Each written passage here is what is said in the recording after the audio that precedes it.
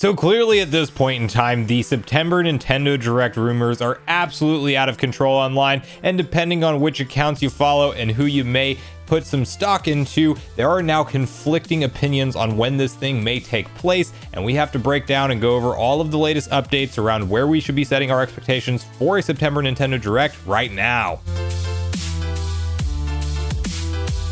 What's up, Nation? If it's your first time on the channel, make sure you join Sunbro Nation by subscribing below, hit the like button on this video if you enjoy it today, and make sure you turn on your bell notification icon so you're kept up to date with all the newest gaming news. As I mentioned, guys, today we are discussing all of the ongoing rumors, speculation talk online that suggests that yes, indeed, September we should be seeing a Nintendo Direct taking place. You have multiple names out there that are well known in the leak/rumor community in terms of people who have actually had a track record. Names like Jeff Grubb, names like Nate the Hate. You can argue that nobody's perfect and that plans change, and you can also just dismiss them altogether. That part is up to you, but regardless, it is safe to say that Nintendo fans and their anticipation around this event potentially taking place this month is at an all-time high, absolutely. And most notably, some major games that have been rumored for a long time to come could be revealed at this event, such as most notably The Legend of Zelda Wind Waker and Twilight Princess HD, most likely believed to be a combo pack.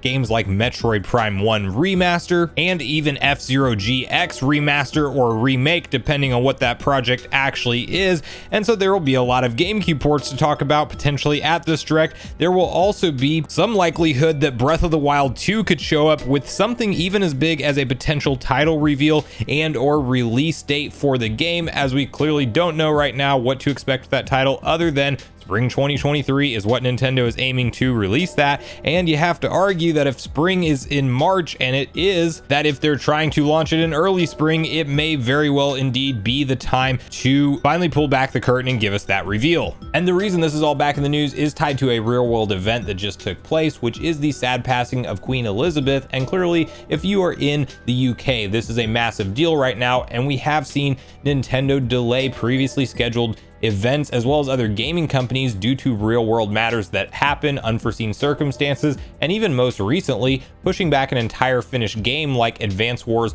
1+2 Reboot Camp that was set to be launched in April due to the real world conflict that is going on with Russia and Ukraine. So you do know that Nintendo could potentially view this as something that they need to be sensitive about, but this nice article over on Nintendo Life does highlight some of the talking points, and I found it interesting around what's going around because there is now two different kind of warning signs, I guess, around where we should be setting our expectations rather around this upcoming Direct. One of them being to caution the fact that this may be delayed. How can you delay an unannounced Direct? You really can't, but the idea is that if it was planned for the week of the 12th, it may now be pushed back. Then you have an opposing opinion that says that the announcement is coming on Monday, and we will cover both of them. Now, the big tweet that broke this was from Mr. Mike Minotti himself, who is the one who went on record stating that he knows that Wind Waker and Twilight Princess HD will indeed be featured at the upcoming September Nintendo Direct, which is where a lot of these rumors started to originally gain traction.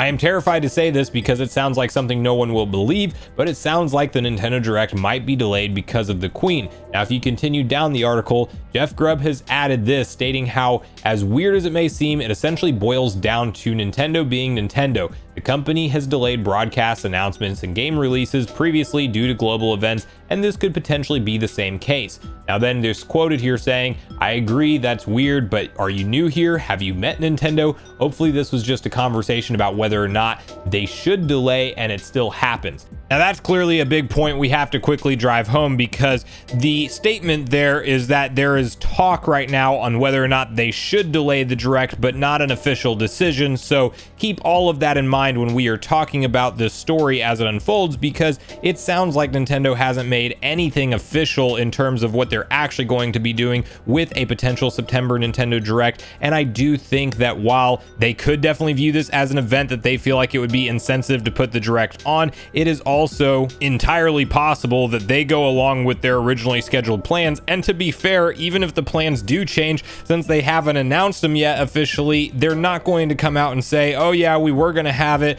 on the week of the 12th being like the 14th, but now we're going to do it to the next week. They will just hold it back and give us a direct the following week or the end of September. But you do have to think about some of the implications that a delay would have for the rumored titles if they are indeed there, because if we get games like Wind Waker and Twilight Princess HD announced, you would think that Nintendo's going to want to do some kind of a rapid fire marketing approach to sell those games and to get them into the consumer's hands, and they would probably not want to launch them at the very tail end of 2022, being in something like November or December, because we are at that point right around the corner, providing that there's no further delays with Breath of the Wild 2 from that game's release. And so it doesn't make sense for them to push back any of their release schedule, even though there may be conflicting opinions on whether or not they should delay this broadcast. But you have to remember that a marketing ramp up for games is still very much a thing, and I would expect if we do get these ports to come over at all this year, that it's going to be a very quick turnaround time, something like announcement in the middle of September and out as soon as the last week of September, or even into the early to mid part of October at the latest.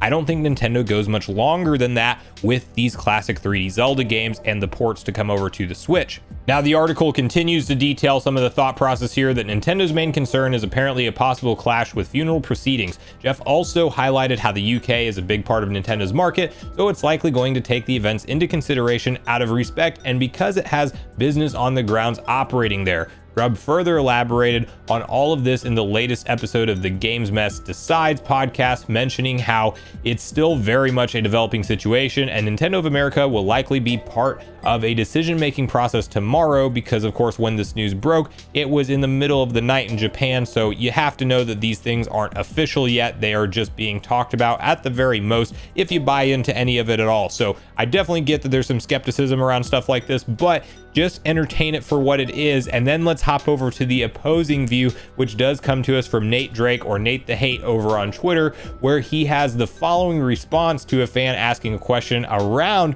when the direct will actually take place, as this fan was hearing that potentially the 12th, where he says many people are claiming that the Nintendo Direct is 12th of September. I find it unlikely because Nintendo has never done directs on Mondays. What are the odds it will be on Monday? Nate the Hate going and saying announcement on Monday. So clearly just saying that this Monday we will know the answer and Nintendo will drop the direct date. Whether or not that's Tuesday or Wednesday, that's anybody's guess, but they will go to Twitter and announce the direct on Monday. So we have this to now look at in terms of, you know, whether or not Nate has this info correct, because it's literally happening on Monday if we are to believe this prediction here. So I personally will definitely have my eyes on Twitter Monday morning for any kind of announcement around the potential for this event, and I am just hopeful that everything stays on schedule as planned and that nothing has really changed in a dramatic way if the event was ever going to come to begin with, which I am a firm believer Nintendo is going to communicate with their fans again before the holiday season, before everything ramps up in retail and they make way more money